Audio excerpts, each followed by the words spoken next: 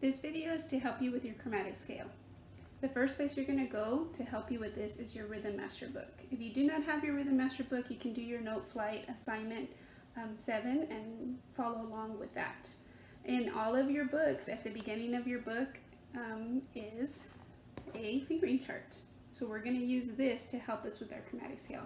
So if you can have this with you and be following along, this is going to help you tremendously with your scale.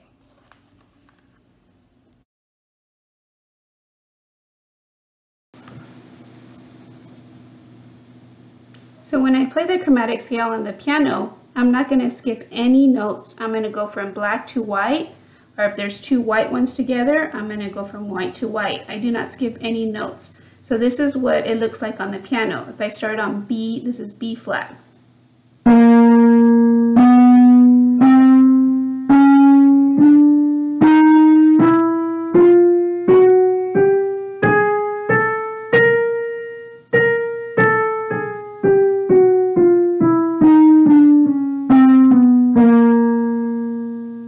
I'm not skipping any notes. So I'm going from black to white without missing any. And that's our chromatic scale. It's made of 13 notes. 1, 2, 3, 4, 5, 6, 7, 8, 9, 10, 11, 12, 13.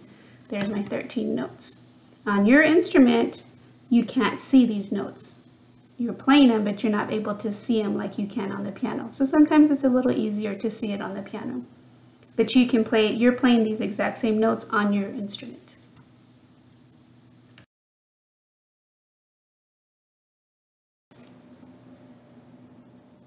Some of you may be wondering why there's two notes and they sound the same and they're both in the same measure in our fingering chart. So let me show you what those are on the piano.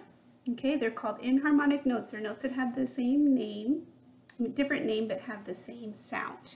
So I'm going to show you this using a percussion fingering chart.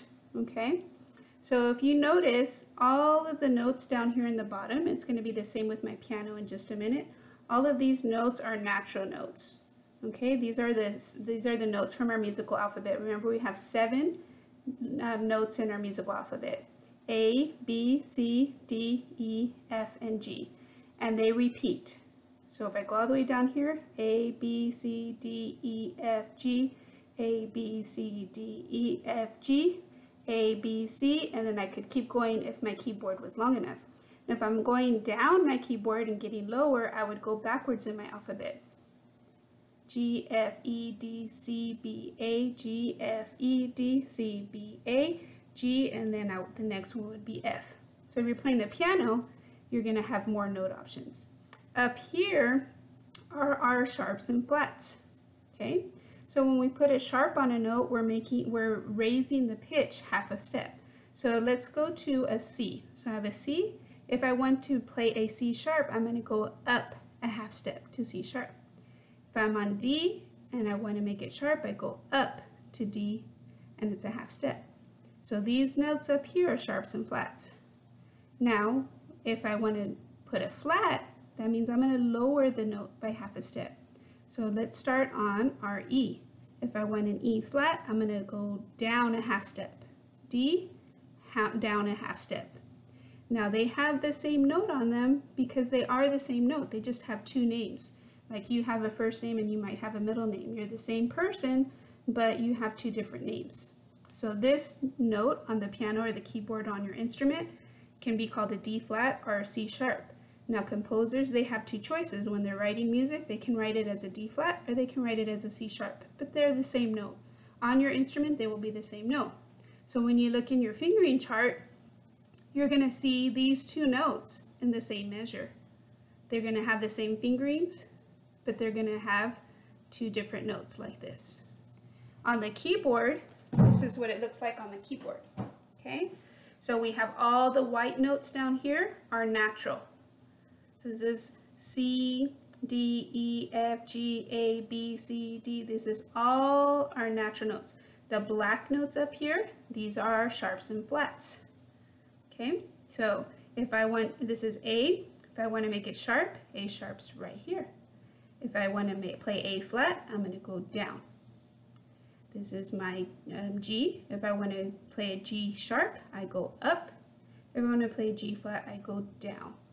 Okay, so that's how the notes work in our fingering chart, in case you were getting a little bit confused by the sharps and the flats.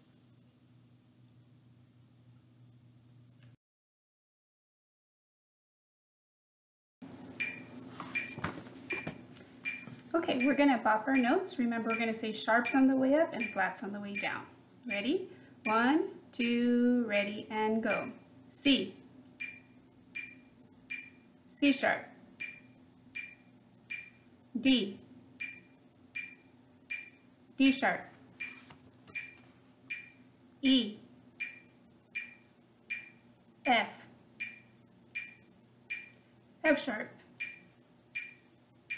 G. G sharp. A. A sharp. B.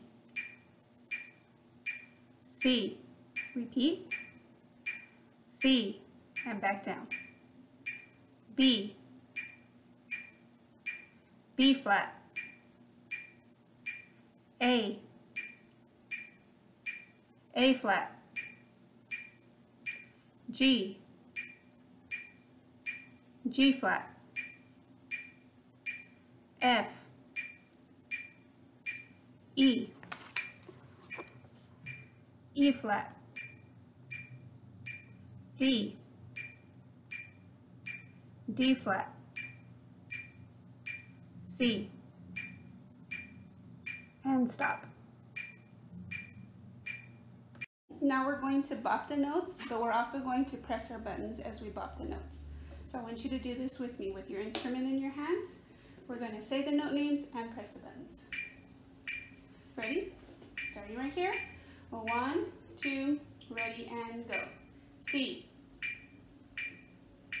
C sharp. D. D sharp. E. F. F sharp. G. G sharp. A. A sharp. B. C. Repeat and come down. C. B. B flat. A. A flat. G. G flat. F.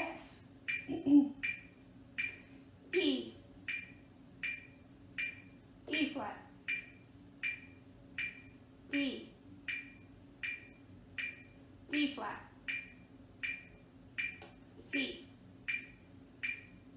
And stop. Okay guys, now we're going to play our scale in whole notes.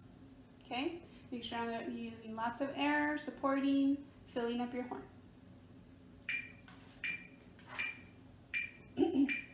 1, 2, ready.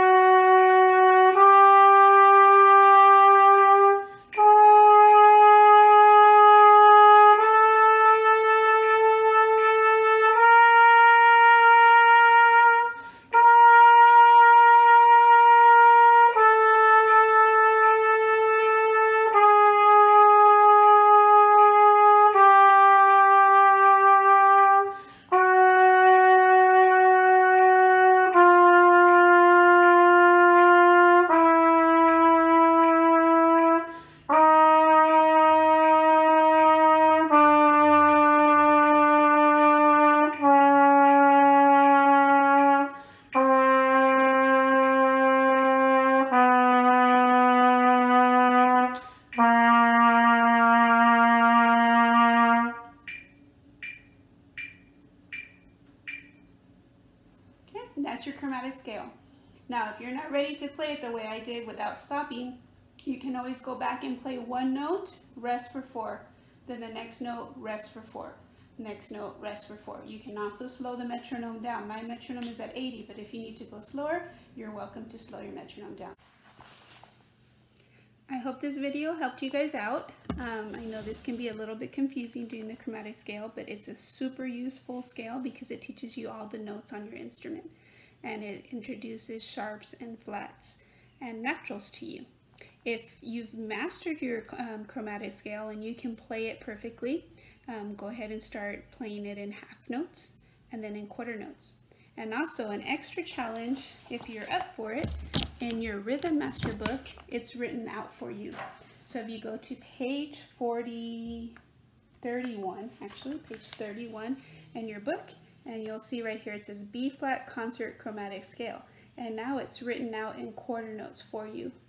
And you can practice reading them from the book. In the percussion book, it's on page 61. So it's right here. So if you want to challenge yourself to play it without looking at your fingering chart, you can do that. But if you need to look at your fingering chart, that is completely fine right now. Okay, I hope this video helps, and I look forward to hearing you play.